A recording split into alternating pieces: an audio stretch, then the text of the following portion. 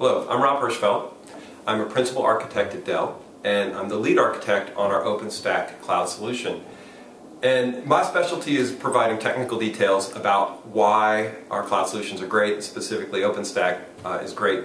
But I've been challenged to explain why OpenStack is great without being technical about it. So how does OpenStack really make a difference? How is it different in the community of cloud applications and solutions?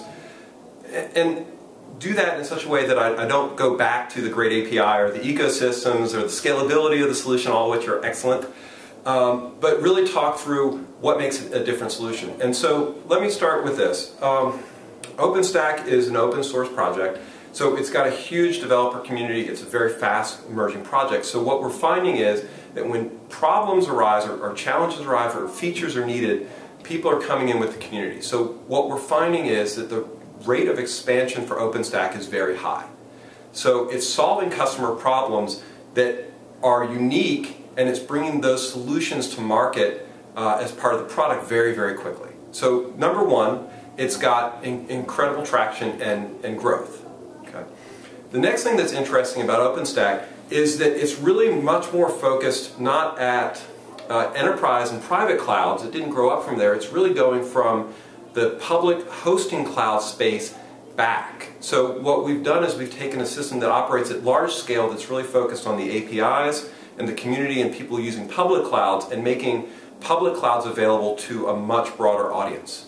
So that means not just moving into enterprise, which is definitely a target for OpenStack, but also into telcos and hosters. So we're creating an environment where people can find OpenStack providers or build their own. And that means that they have a lot more choices in where their cloud hosting comes from, which creates a much bigger market for cloud and cloud services. So when we're looking at cloud, it's important to understand there's operating in the cloud, which Dell has solutions that help people do, and then there's using the cloud.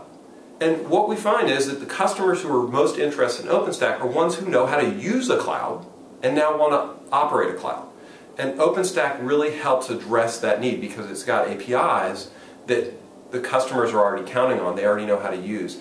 And now they can find out ways to implement it or find multiple partners to implement with. So we've got this community development, we've got this broad support, we've got a lot of different places to go for it.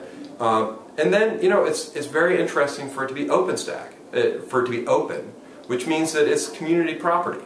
And that means that a lot of the licensing and costs and things like that are not being carried into this solution. It's still a very lucrative property in that there's a lot of capabilities and expertise and services and extensions that people can do around OpenStack, but the core of it is open.